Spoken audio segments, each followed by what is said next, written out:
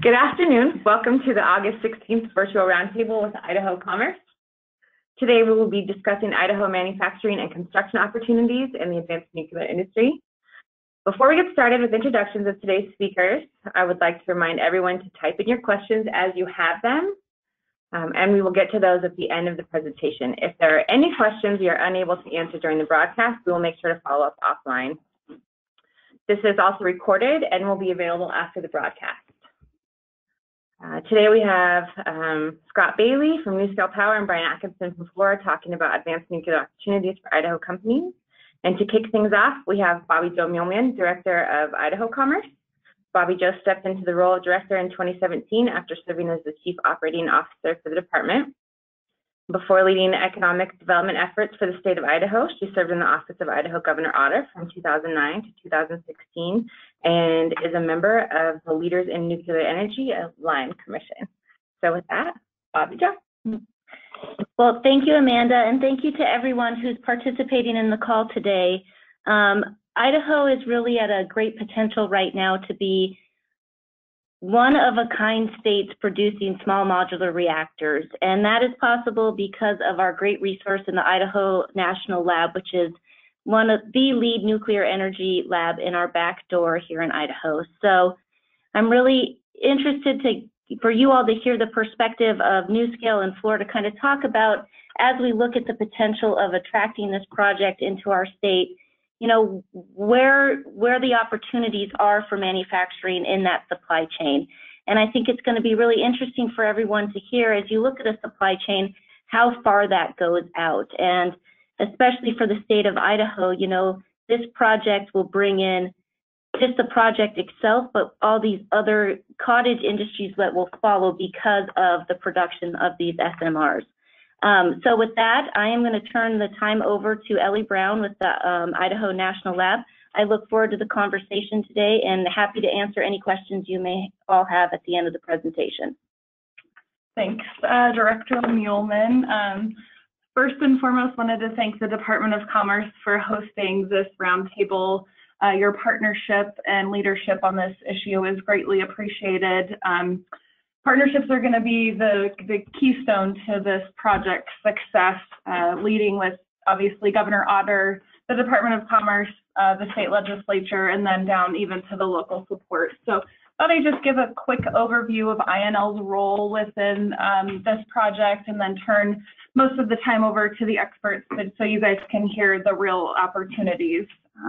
Some of you may or may not know, but INL has a nearly 70-year history here in Idaho, mainly around nuclear. We've hosted and operated 52 reactors, which makes us super unique in having the space capabilities, people, and the passion, expertise to host this first-of-a-kind small modular reactor. So needless to say, we're really excited to support the project. They're slated to site the project on our site in eastern Idaho, just west of Idaho Falls. And we intend to use 2 of the modules for research and development. Just the last thing I'd like to add is that this is a top priority for our lab leadership from a perspective of ensuring that advanced reactors get off the chopping block and get to the demonstration point. It's an important time in nuclear energy's sector, and in order to continue the success of U.S. as a global leader in safety and technology for nuclear standards, we're really excited to support this technology to ensure that continues to happen. So again, happy to answer any questions like Director Muehlman, but I'd like to introduce your 2 speakers for the day, Scott Bailey, who is the Vice President of Supply Chain with NuScale Power, and Bryan Atkinson, who is the Director and Functional Lead with Fluor Nuclear Power Construction. And I understand that Scott might be starting. Yes, I think you should be ready to go. Scott, if you're ready, we're ready for you. Okay, well, thank you for the intro. I'm assuming that you can hear me okay, Amanda, before I get too far? Yes, we can hear you just fine. Okay, so we appreciate the opportunity of being invited today. We love Idaho, and we love coming to Idaho. We always feel welcome. We always feel like the red carpet is rolled out, whether it's the Mark Peters on down through at the lab, or the the various cities and the state and the legislators and so on and so forth. So yes, we too believe it's important in Idaho, and the USA is pretty important to us. So what I want to do today is I'm pretty excited to talk about NuScale, as I always am, give you a little bit of an update of where we're at, what's different about what we're doing in supply chain, talk a little bit about what specifically the kinds of things that NuScale is looking for, both near term and longer term, and then Bryan will talk more about what I'll call the Fluor scope, which is mostly the balance of plant side and the construction side. I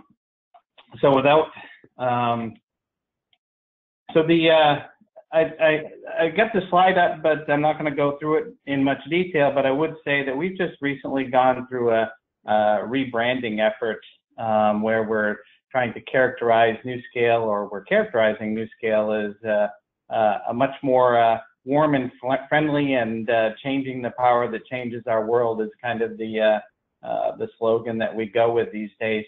And I encourage all of you that are participating to go out to our website. There's a nice video that will give you the flavor and imaging. So we have our commitment to both to people, planet, and prosperity. This is our vision that NuScale provides scale, or our mission. NuScale Power provides scalable, advanced nuclear technology for the production of electricity, heat, and clean water to improve the quality of life for people around the world. So as you can see, where the intersection of these three things are is where we're at. So we've been around a long time. Who are we? We actually were formed in 2007, and we're what is known as a single purpose entity. In other words, we exist for one purpose, and that is to develop and commercialize the NuScale small modular reactor. However, the roots go deep into the Department of Energy back in the year 2000, when what's known as the Maslar program, which was the multi-application small light water reactor program back in 2000, is where the NuScale design was actually born. So we've been around, so the idea has been around for a long time, and it's just that in 2007, NuScale took it, off the university campus, so to speak, and has been working to commercialize it ever since. Very big day, or very big time in our history was when Fluor stepped in. As you all know, Fluor is global and a very large juggernaut in the industry, and Bryan will talk a little bit about that. But when they came in 2011, they took the lead ownership position in NuScale, and has been a very staunch supporter since then. 2013, we won a competitive bid of $226 million for funding, which we call the funding opportunity, which allowed us with that matching funds allowed us to continue to progress where we're at. You can see we've very active in patents. We've had a lot of people work on this project. We're about 330 or so, just over 300 full-time employees spread out in a few offices in the United States. And we're making great progress with the NRC. I'll talk a little bit about that. And we've had some additional DOE cost share awards this year, and we're targeting a 2026 commercialization. So in a nutshell, that's who we are. So let's talk a little bit about the plant. And the reason why I want to talk about the plant is because obviously the supply chain stems from everything that we have in the plant.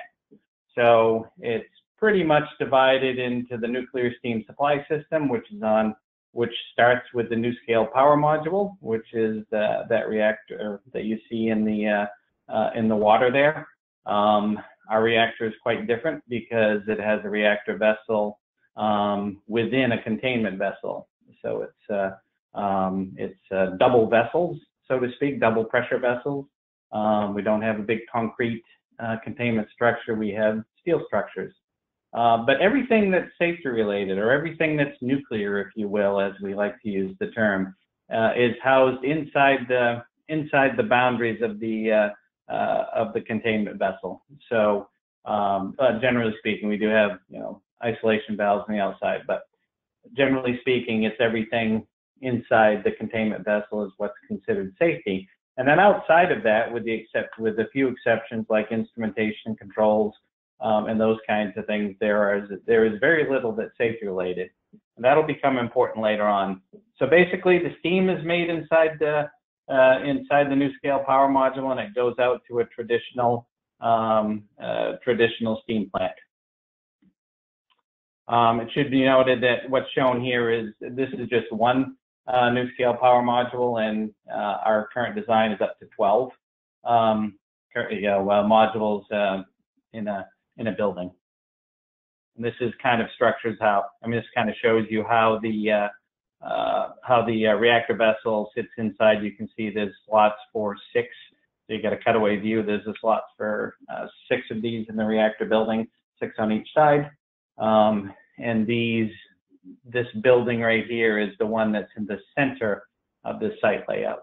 So basically, we've got the modules that sit in the pool. They develop the steam, and we'll talk a little bit about actually later we talk about where the steam goes. But this is a whole new approach to construction, and it's a whole new approach to operation and design so far.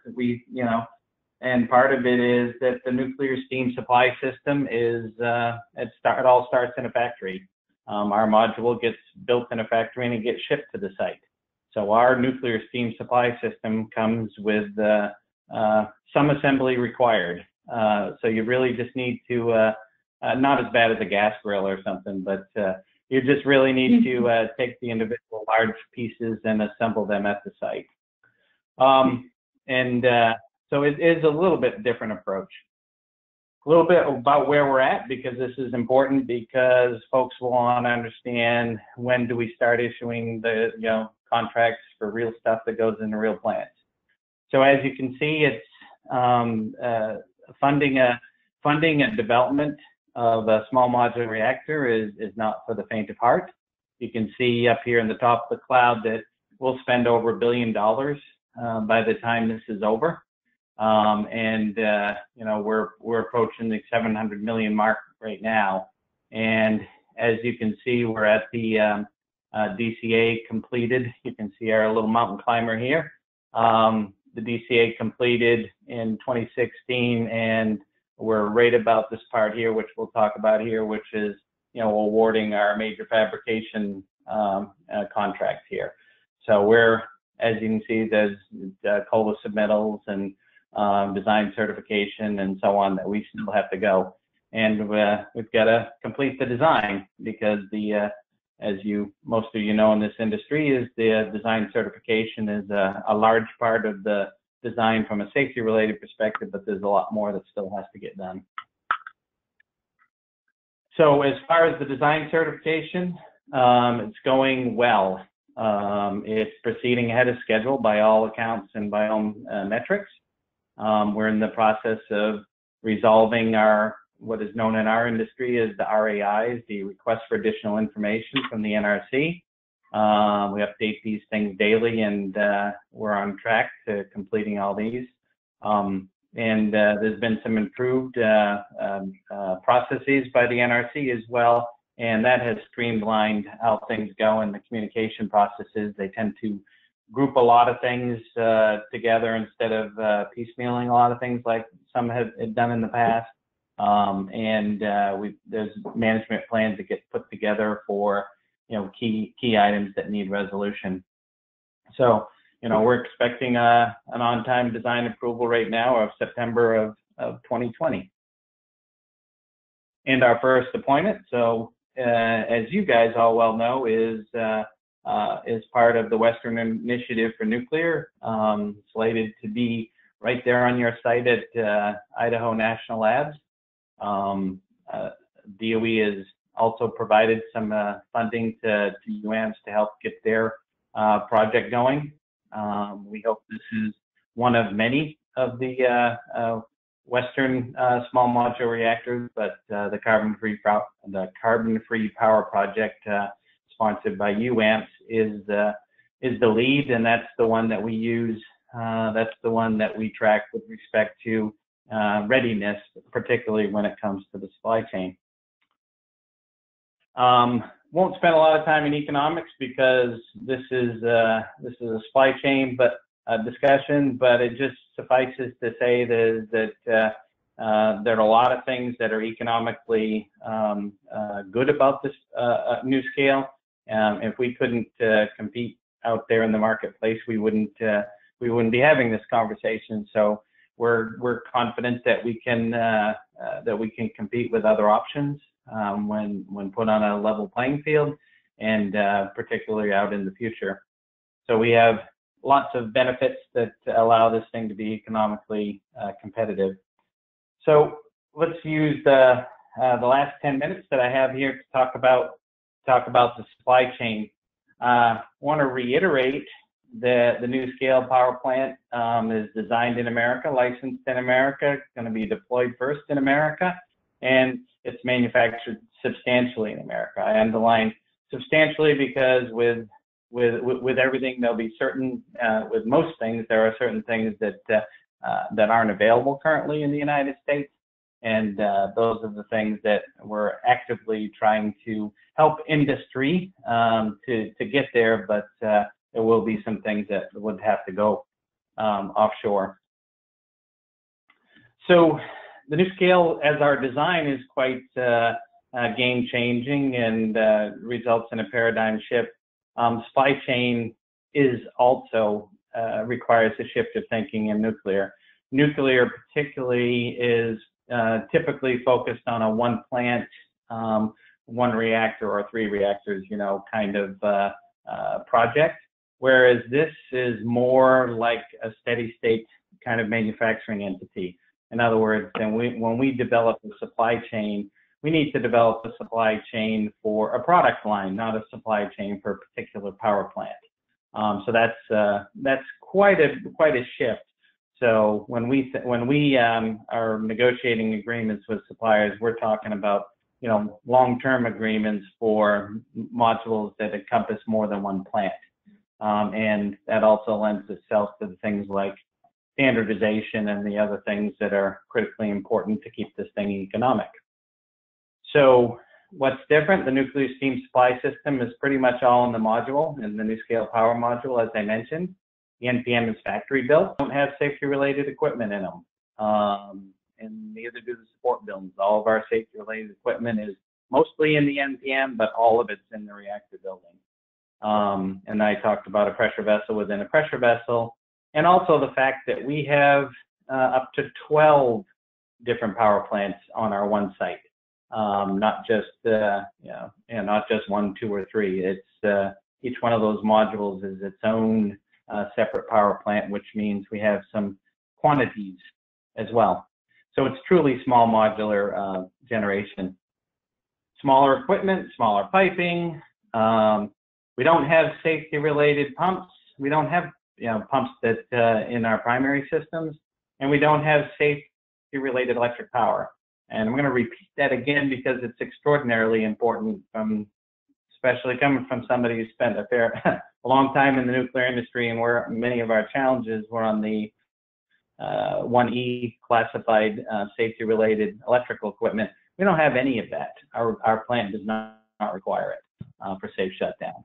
Factory built modules, skids, OEM equipment, those kinds of things. Think of the NuScale power plant is much more of a module assembly versus stick built construction.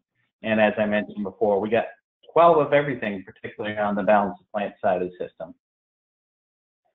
This is how we've divided up the scope of work when it comes to supply chain. NuScale Power's got everything on the basically the nuclear steam supply system, so it's the module and the associated systems that protect the module. And Fluor has the rest, which is the balance of plant, civil structural, all those kinds of things. So the actual balance of plant equipment is housed in these two turbine buildings that you can see are perpendicular to the reactor building, which is in the center. So where are we? We've done a complete assessment of all of our work, all of the NuScale scope, top to bottom, from a bill of materials. So we know what's out there. We know what's on our list of things to do, so to speak. We've got several key agreements that have been negotiated or in process, and this is not all of them, but this is an idea of, this is some of the more critical, longer lead kind of items. We've got the NPM, NuScale Power Module fabricator selection process is near completion. I got a slide on that. And we have done supply chain strategies for each of the things that we're responsible for. And we're on track to get our own ASME and stamp certification in 2019. So this is the fabricator selection process that I had mentioned. I won't go through all of the line items on here, but we are past supplier selection and into the contract negotiation phase. So we're in this latter part of this phase. I think there's a slide here that says when we expect to announce as well too. So we had that whole process was. It's been going on since, if you look back at that this slide here, we started this process in November of 2016, and we're just at the point now where we're discussing contract terms. We received 5 proposals in January, 3 from domestic bidders. All of them represented some kind of team, and 2 of them was from international bidders. We ended up down selecting, and the evaluation process is complete. Negotiation has started, and we expect to make some kind of announcement either this month or into next month. But we're ready. We just have to, like I said, we have to complete the first part of our contract negotiations before we're ready to announce. So when you think about this, we've done some estimates about what does the SMR supply chain equal, and this is just kind of an estimate of where the jobs come from in manufacturing. As we all know, jobs are making what this economy go around, and we're all chasing the jobs, and particularly U.S. jobs and Idaho jobs and so on and so forth. So there's quite a bit of an opportunity here. One of the things that I'd mentioned before is that we're very keen on not only made in America, but we're also very keen on Idaho as well too. So we're very interested in whatever opportunities that we can develop in Idaho as well. These are some of the activities that are going on right now. This is some steam generator. This is a steam generator test article.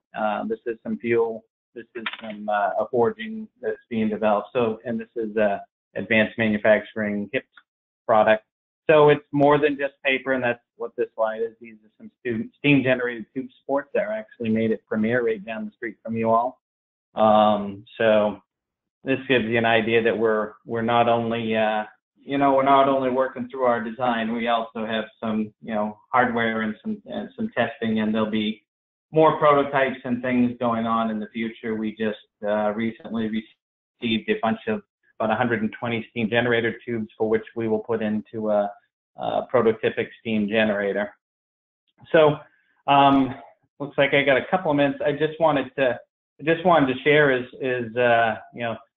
sometimes folks are disappointed because we don't have a lot of safety related equipment, which means that for those safety related suppliers that that they don't have opportunities.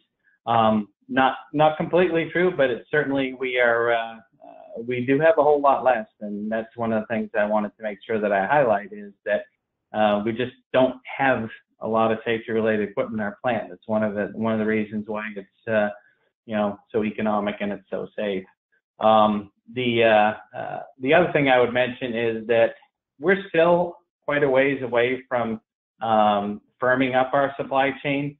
There will be more opportunities as time goes on, particularly in Bryan's area, and he'll talk about this, because on the balanced plant side of the house is, they're trailing the nuclear design, and that's the way it's supposed to work. But they'll have opportunities as well. Some of the critical items that I already described, whether we're talking about fuel or we're talking about those, fuel or the instrumentation control system or some of the other things, we've been on those for quite some time, and we've got suppliers in line for some of those. And beyond that, anyway, we're always willing to talk to suppliers to develop these opportunities. And like I said, we have a particular soft spot for folks in Idaho, so very interested in hearing from you all. I did not put a slide on this, but we do have a supplier registration portal if you go out to the NuScale website to watch that cool video. Also take a moment to register, let us know who you are and what you do, and put any material up. So that is the end of my presentation, Amanda. Thank you.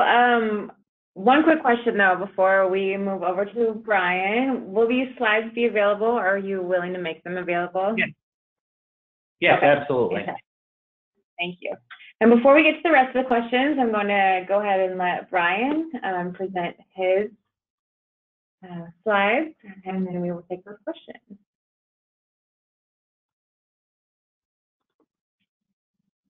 So, Bryan, I think you are muted. I will go ahead and queue up your slides here. Great, Amanda. Do you hear me okay here before I get started? Yes. Great. Well, I want to thank everybody today for participating on the call, and I also want to thank the group that has organized this. Fluor really thanks all of our support from this team, and I'll look forward to talking with Idaho vendors and suppliers here in the future. Today, I just kind of want to start out with our slide number 2 here, which is the nuclear supply and how it's different. Talking about quality programs to meet safety-related requirements.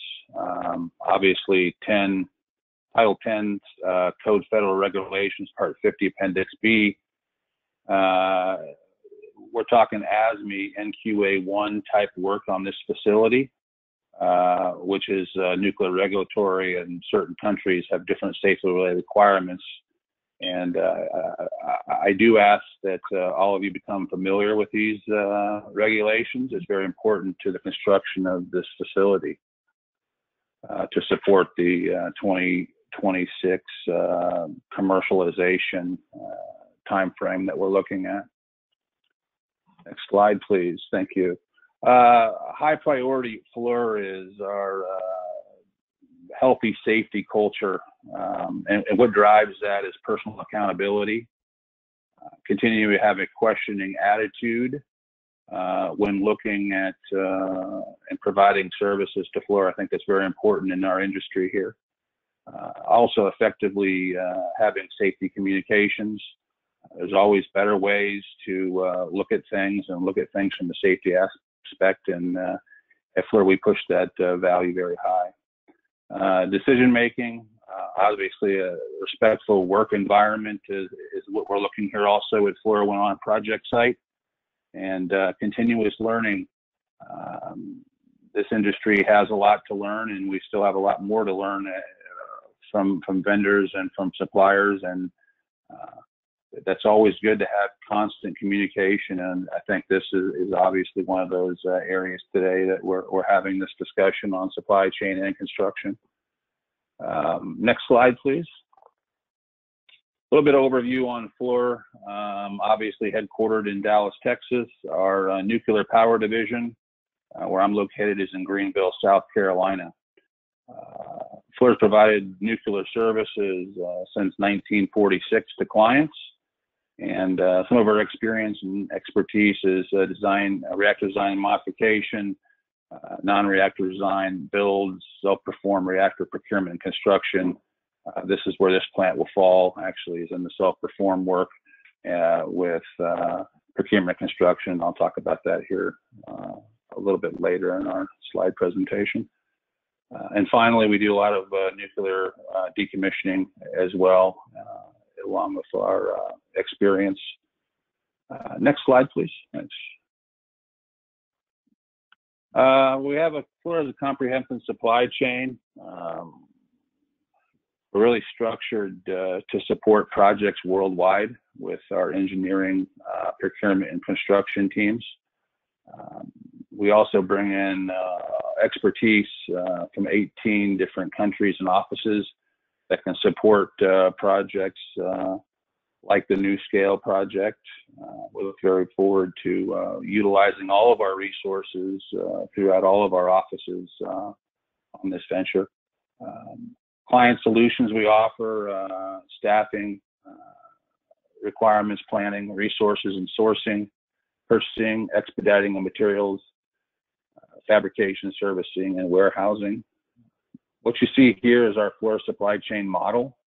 Some of the services that we provide are contract management, third-party sales. Logistics is big for us with moving large pieces of equipment and module applications. And then we look at our commercial strategies and global sourcing of resources. Next slide, please. Thanks. Here's where we get into our fully integrated engineering, procurement, fabrication, and construction project delivery. Obviously, at Fluor, we provide full turnkey services on project delivery. These are some of our large focus items in doing that. Engineering and procurement. We look at our third generation execution model, which is a lot of modeling of the balance of plant that will be done on the NuScale along with the turbine island, and we'll utilize our third gen module execution to be able to do that, utilizing Smart Plant 3D and other software. Also the modular fabrication. We also run a third gen modular fabrication software and program at Fluor, where we're looking at standardizing a lot of our bulks, project piping sizes, supports. At Fluor, we're looking at trying to standardize and make our install for our craft teams a lot easier than exotics that we've seen on projects in the past. So it's been a large focus at Fluor here recently, is looking to standardize plants. And then we also get schedule optimization out of doing modular construction and fabrication, which helps deliver these projects on time to clients. Supply chain, obviously, we've talked a little bit about that this afternoon. Really reaching out to our suppliers in Idaho is going to be, and vendors is going to be a big thing for this job. And I look forward to meeting with you guys in the future here in Idaho. And I'll talk a little bit later on how to get involved with Fluor, and we'll answer some questions towards the end. And then construction and startup, obviously, constructability input is huge from vendors and suppliers as we start to move into the BOP design and turbine island design work here in the future. Also, during construction, we looked at vendors and suppliers to get involved early in the constructability process. At Fluor, we found in the past that doing this saves our clients large amount of monies and schedule by doing effective constructability reviews early and often with vendors and suppliers. Also, a strong safety culture and IFF is huge at Fluor. We really stress having a safe work environment. We expect our vendors and suppliers to be safe when working on Fluor jobs. That's one of the key focal points of us at Fluor, and we also pass that down to our vendors and suppliers. And we're also always looking at new construction technologies. That's kind of the new generation of things here. Looking at ways to model projects, looking at cost-effective ways of bringing in different strategies, different new innovative materials and supplies to projects. Always open to listening and hearing about the new technologies that are out there within the construction industry. Next slide, please. Thank you. NuScale procurement requirements, obviously safety related and non-safety related work will be happening at the NuScale plant in the BOP, Turbine Island, and these work areas are going to be very important. And we have some examples here recently of some short supplies that have happened on other projects, and we need to really think about and have further discussion in the future about our electrical materials and equipment that are being used on these jobs, along with our structural civil concrete materials, fabricated rebar, fabricated structural steel, and grout. We're trying to continue to drive costs down, and we have some short supply of these type of vendors and suppliers. So I do look forward to continuing to have conversation with you all on ways that we can really have an envision of bringing a NuScale plant to Idaho. And these two areas here are really where we need to be focusing on some short supply. Next slide, please. I want to talk a little bit here about some of the quantities that we're going to be looking at on the NuScale project to kind of give everybody a flavor of the size of this project potentially coming to the area here shortly. We're looking at over 830,000 square foot of building, which is between the balance of plant, the nuclear island, turbine island. We're also looking at about 190,000 cubic yards of concrete. Some of these numbers I'm talking to you are a little bit different on the slide. I updated them here this morning, but I'm giving you the most accurate numbers that I can at this time. We're looking at over 8,000 tons of structural steel for the project, 12,000 instruments and instrumentation pieces, 1.5 million feet of conduit that will be installed in the plant, and 41,000 valves and actuators that will also be installed. Again, balance of plant, some safety related, for the most part, non-safety on the balance of plant within the NuScale design. Next slide, please. Some potential subcontracts that Fluor will be letting out for this type of work and for the NuScale design and plan. Security, obviously, a big thing on during construction, keeping our plant and our work safe. Earthwork, looking at roughly 120 foot excavation here with some setbacks and laybacks on the earthwork, some early site preparation. Survey, obviously our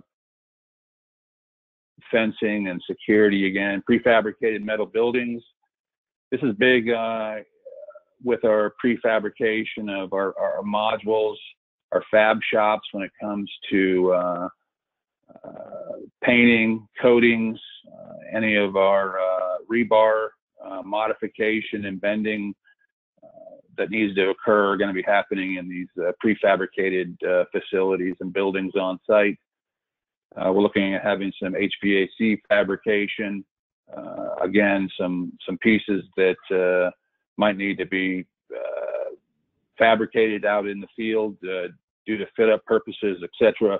We'll be doing some on-site fabrication and potentially looking at having a large HVAC contract here for providing ductwork on the job. Concrete, obviously, looking at, I mentioned earlier, the cubic yards of concrete on the job. Big thing here, we're going to be probably setting up a couple of batch plants on site. So we'll be looking for a vendor to be able to provide that. Roads and keeping our folks and people supporting the job safe. So the infrastructure, keeping in and out of the project in good working order so that we're getting in and out of a safe home every day. Roofing, electrical, siding, just your major construction items that you would think where Fluor will be going out to vendors and looking for vendors in the Idaho area and surrounding states to be able to support this job. Next slide, please. Thanks. How to get involved with Fluor? Obviously, as Scott said, NuScale's got one, Fluor's got one. We've got a couple portals here that you'll be able to log into as a Fluor supplier and contractor, registering. And the way it will work is when NuScale and we decide to get a plant going at Idaho, we will set up a portal which you'll go into and log in and register your supplier and or contractor for the project.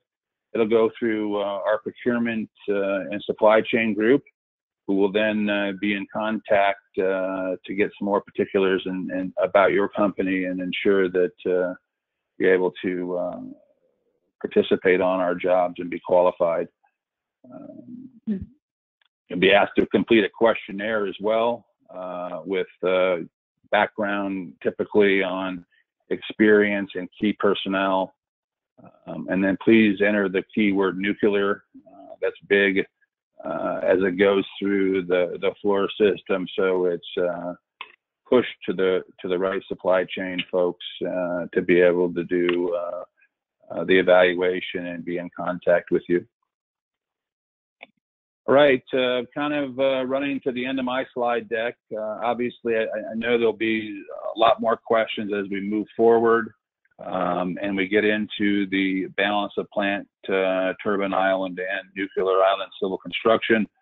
And I look forward to talking to the folks on the line and others about getting involved with the NuScale plant in Idaho. Thank you, Amanda. Yeah, no problem. So the first question is from Bobby Joe. This is Bobby Joe with Commerce. Bryan and Scott, thank you for that, those great presentations. Can you highlight or do a quick overview of if you're an existing company business in Idaho that, let's say, does, fabrication in food manufacturing, and have never really thought that maybe what you do crosses over or could apply in nuclear fabrication or something along those lines. Can you maybe highlight how it does or what those opportunities are for folks that, might not right now specifically be in the nuclear realm, but what they do could apply to this project? Bryan, do you want to start with that one, or do you want me to start? I can just really quickly touch on, I think the first couple of slides, at least from the Fluor standpoint, is, looking at your company and going back and looking at some of the requirements for safety related type of construction and making sure that your company has a quality program. That's one of the things that the Fluor looks at as they bring on vendors onto our approved suppliers list, is looking at their background within quality and looking at what type of program they have. And I think a good slide is my second slide there to see if your programs can fall in alignment with some of the requirements. If we can go back to slide page 2 there. Yeah, this one, actually page 2, this one here is really good in terms of, if you back up one, Amanda, that would be good. There you go. This one here, I think we always need to revisit this in terms of ensuring that our companies or the companies that will be supporting this project potentially in the future is looking at the quality program and the requirements. Very important, at least for Fluor, in terms of qualification. Scott? Yeah, and the only thing I would, my comment is more of a generic one, is that, you know, if there's been a lot of suppliers in my career that I have interfaced with that haven't always been nuclear suppliers or haven't always been suppliers to the, you know, we'll say the power industry, the power construction industry. So if you're good at, for instance, like right now, we've been working with some, I'll say some oil and gas, non-traditional nuclear power plant folks relative to how you manipulate and move things around, move large things around. So if you have a particular expertise that's, that's valuable, you certainly can make the transition. That's all I would comment. Great, thank you. Okay, let's get into some of these other questions. First up, is the COLA process underway? If not, is there an anticipated start date? I'm sorry, I missed the first part of that. Is the COLA process underway? If not, is there an anticipated start date? The short answer is it's the preliminary work has been started. In other words, they're talking about who's going to manage it and how that's going to work. So it should be starting soon. I don't know the exact date. I'm not close enough to that, but we can get back on this. That's one we can get back to them on, Amanda. Okay. The next question, are the necessary power sale agreements in place to begin the COLA process? Yeah, so these are I'll say there are more questions associated with UAMPS, and we don't have somebody on here from UAMPS, but all I know is that these power sales contracts presentations are continuing. In fact, I'm aware of one that was held earlier this week. So I would say the effort's still underway.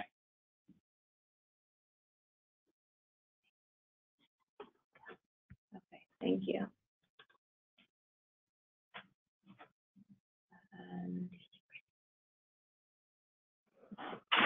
You want to do this? Okay.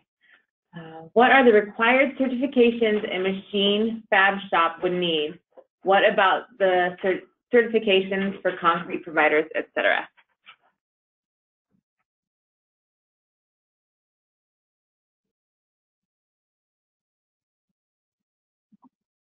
Brian, you can. I think they'll probably referring to. Can you hear me now? Is everybody? Am I still tuned in? Yeah, here? I think we can hear you. Okay.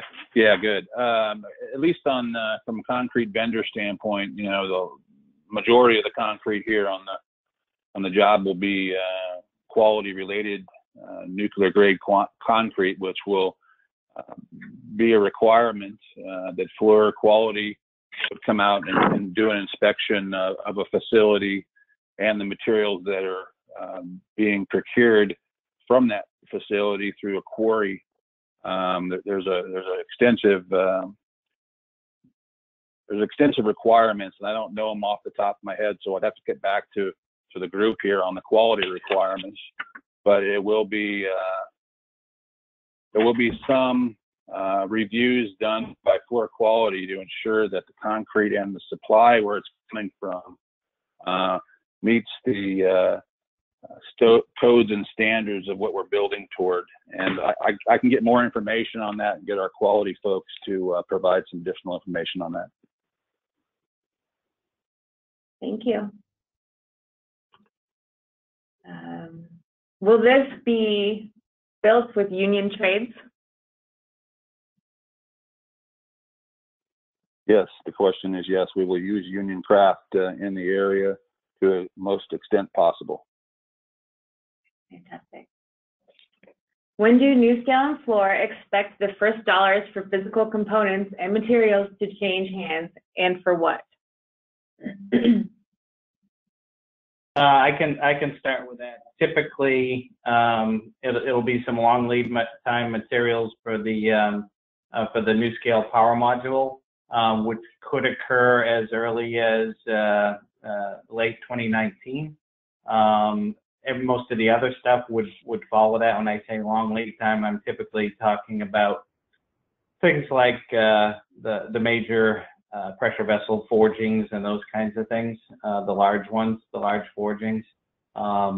So that's about the time. And if you're kind of following the, following how, UAMPS's progression through the process too, is that's usually at a time when we've advanced the EPC contract, if you will, with the UAMPS long enough, far enough along as well too.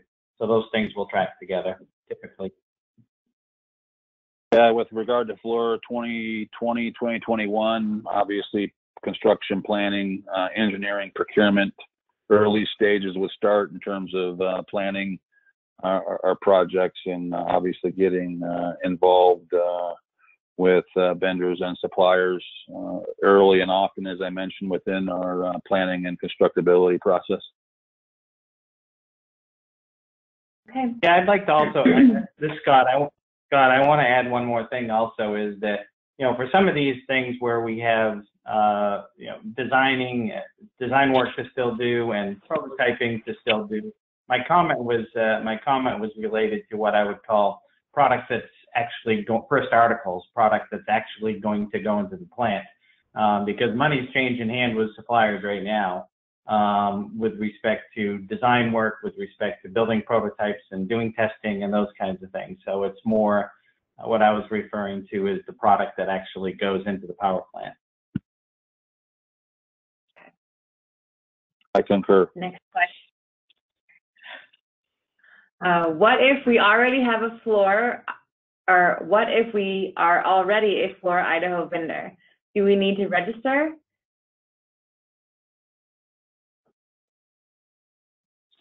Yes, we'd have to re-register through the portal that I mentioned, just to flag nuclear, as I also mentioned, so that we would be able to have our supply chain and procurement get in touch with the folks that are already doing business with Fluor.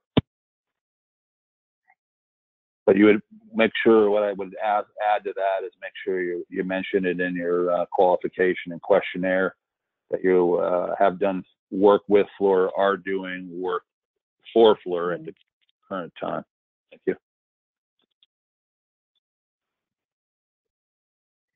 What is the time frame to hire geotechnical services? Do you have an anticipated RFP date for this service? Good question, and I do not have a date as of yet.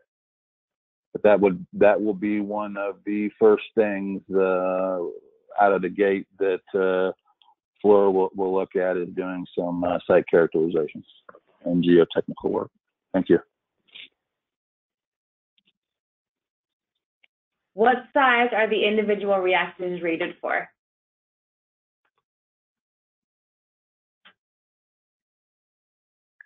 Currently, we're talking about a 50 megawatts electric, 160 megawatts thermal, each reactor.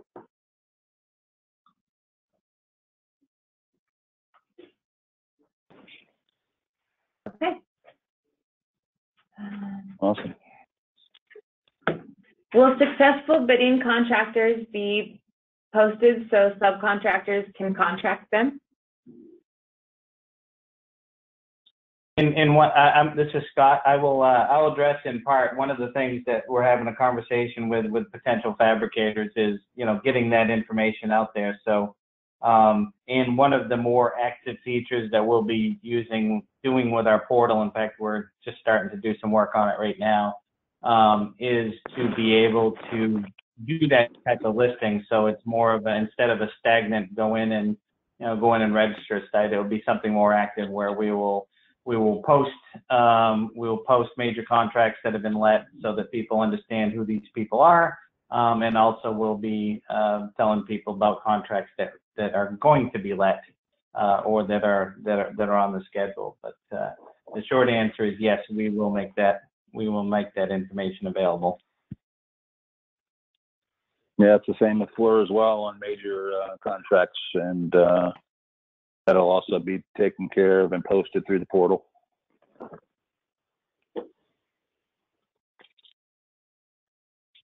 Will hub zone certification be a consideration for bid, award, or solicitation?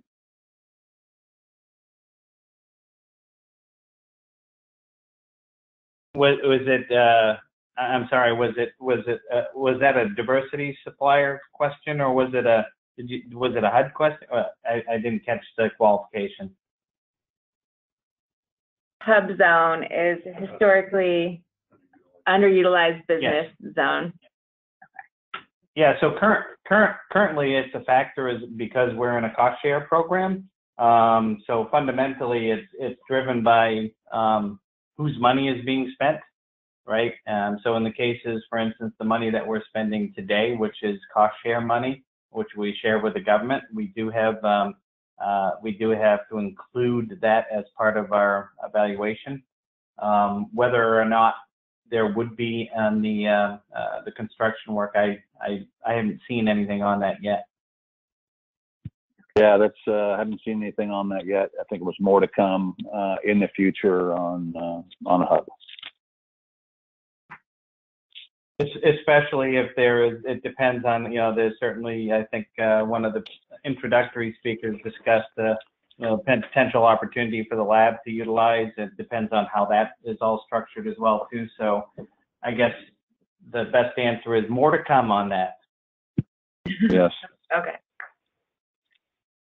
What are the requirements, specifications, etc., for a utility provider to bid as a vendor? Additionally, do you know what your data needs will be and when you would need them?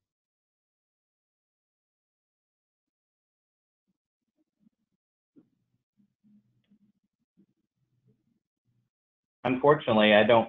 What a utility vendor? Are you? I'm not sure what that's referring to. I guess if we're looking at IT support and other support of that nature from project services, IT standpoint, yes, in terms of service provider to our construction area for internet, etc. Yeah, that'll be part of the bid packages when they come out. And again, registering on the portal is something we need to look at first. Okay, fantastic. Yes, I think this was specifically about internet needs. Yes, thank you. Will there be training on how to comply with Title 10?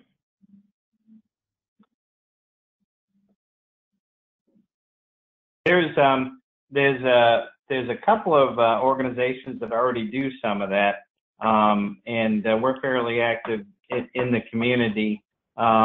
So one of the organizations, for instance, is the United States Nuclear Infrastructure Council, and they often hold these sessions and seminars, and they've held training in the past. And I think I just heard that they're also going to be holding some training, so it might be good to reach out to the U.S. NIC. You can find them out on the internet, and reach out to them and find out what there may be something on their website too that talks about upcoming events and what their plans are. Okay. Is there preference for small business, minorities, veteran-owned businesses in the bid process? Is there an Idaho preference? So that's kind of the same answer to the earlier question relative to HUD. We're not exactly sure on the construction project what are going to be the requirements with respect to small businesses and minority and women-owned business entities and those kinds of things. However, I can tell you that just preferentially we are looking at opportunities to get some Idaho companies involved. Unfortunately, with some of the specialty things that we need, that there are limited opportunities for us, but we're certainly seeking them because we recognize the plant that goes first should get some benefit for that. Okay. So I've had a number of people ask about the slides already. For those of you that are interested, I see your question, and if you guys could make them available, I'd be happy to send them out to those that are interested or everyone who tuned in today. And with that, you guys, I don't see any other questions. Thank you both very much. That's perfect. Well, thank you for hosting. Thank you very much. I appreciate it. And the slides are fine to go out, Amanda, to all in attendance today. Okay, perfect. I will get those out as soon as the only thing we typically. Okay, great. Thank you. Thank you.